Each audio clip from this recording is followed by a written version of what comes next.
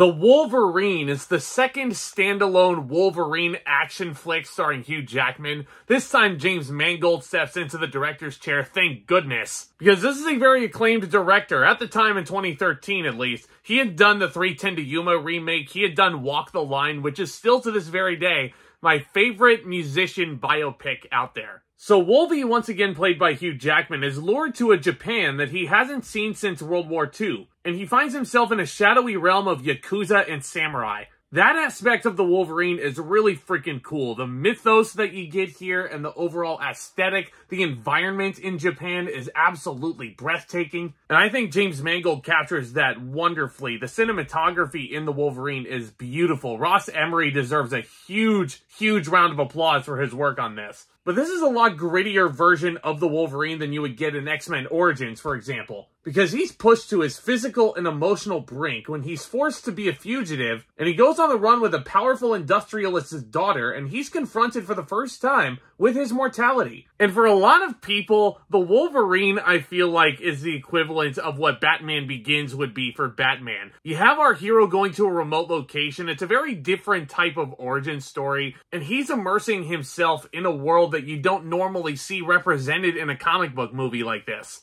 Because I find the whole idea of including samurai in an X-Men movie, that's really interesting. And you get loads of brilliant character moments with Wolvie, and Hugh Jackman, once again, steals the motherfucking show in this. The guy is jacked out the gills, like, again, you can't deny this man's dedication to his craft. And his whole passion for entertainment and wanting to bring joy to audiences all across the globe, this man has to be commended. Hugh Jackman is a boss. And I love the deep dive into this character, because this is a very different Wolverine than you've come across in the previous X-Men movies up to this point. He's not quite to the level of exhaustion that you would get in 2017, but he's starting to get there. He's pretty beaten down overall, and he is doing his damnedest in these fight sequences, which I might add, great implementation of the samurai and Yakuza mythos, and those fighting styles are incorporated really nicely. I would say that the action sequences overall are much better than X-Men Origins Wolverine, that's for sure. Because the thing is, there's no quick jump cuts, you can actually see everything just fine.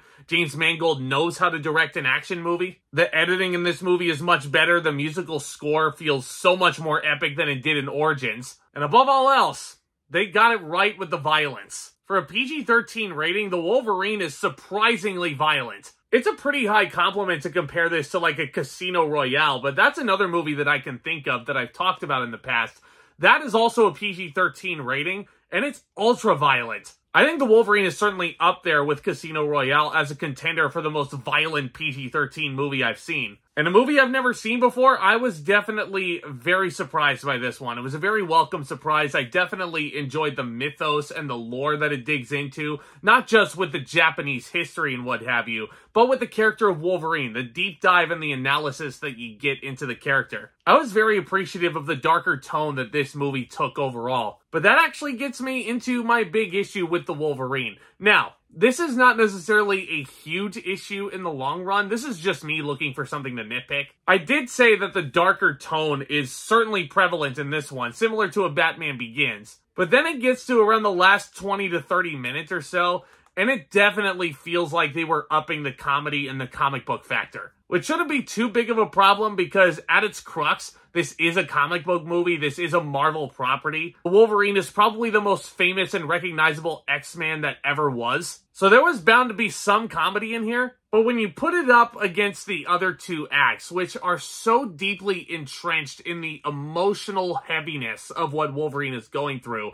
he's having nightmares every single night, he can barely keep himself awake. I feel like in terms of the overall tonal consistency, the next movie, which came out 4 years later, would get that consistency down a lot better. But once you're introduced to this woman who's like a viperous sort of villain, not really that interesting of a character in the long run, it just feels like the movie takes a complete nosedive into something completely different than what it was trying to be. I feel like overall the third act did deviate a lot more from what the movie was trying to do as a big picture. But The Wolverine is still a very enjoyable movie. I love James Mangold's direction. I love the involvement of the samurai in an X-Men movie. And Hugh Jackman once again continues to prove why he is the only choice to play this character. And it makes me very, very happy that we have not seen the last of him as Logan. I'm going to give The Wolverine a B+.